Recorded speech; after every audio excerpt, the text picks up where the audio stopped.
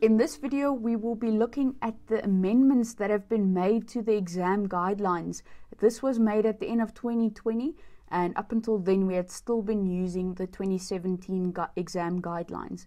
Now, if you for some reason still have the 2017 exam guidelines, just check out this video and you will be up to date. You can still use it because the content is exactly the same of what you have to study for these topics that are still in.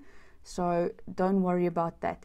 Now, the biggest changes that have been made is the fact that human impact has been removed completely.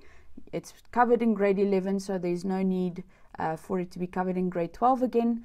Then meiosis used to be in paper 1 and paper 2. It is now only in paper 2. And then the thing that I think most of you will be happiest about, because my learners definitely are, is that there is no essay questions. They've been removed from paper 1 and paper 2, so no more section C, just section A and section B. So what are these changes? Mark wise, let's quickly check it out. So DNA stays the same with 27 marks. Meiosis, that was split between paper 1 and paper 2, is now 21 marks in paper 2. Reproduction, invertebrates, has gone up with 2 marks. It is now 8 marks. Human reproduction has gone up with 10. It is now 41 marks.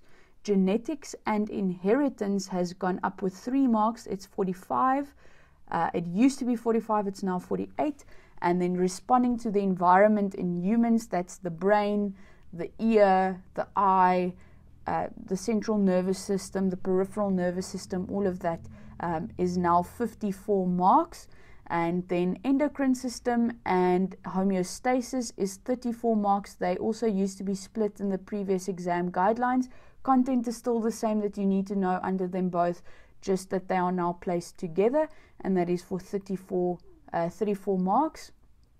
Responding to the environment in plants, that is 13 marks, so that's gone up with 2 marks.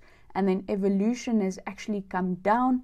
It is now 54 marks. It used to be 66. So what do the papers look like? You can check this out in the exam guidelines as well. Remember, I'll put the link in the description tab at the bottom at the end so that you can go check out the new exam guidelines if you don't have them. Reproduction in vertebrates is still in paper 1. Human reproduction is still in there, responding to the environment in humans and in plants. And then the endocrine system and homeostasis is also still in there. It's just meiosis that has been removed here. Very nice here. You can check out the weighting percentage-wise and then mark-wise, but we've covered the marks, but you can see exactly what the percentage weighting is of each of these topics. For paper 2, meiosis is in paper 2, so nothing much has changed here. DNA, meiosis, genetics and inheritance, and evolution. Basically just the mark allocation that has changed there. If you do want to get hold of me or send me an email for some reason, if you really have a dire question, you can reach me at Miss van Deventer's biology class at gmail.com, and I'll try and get to your email as speedily as possible.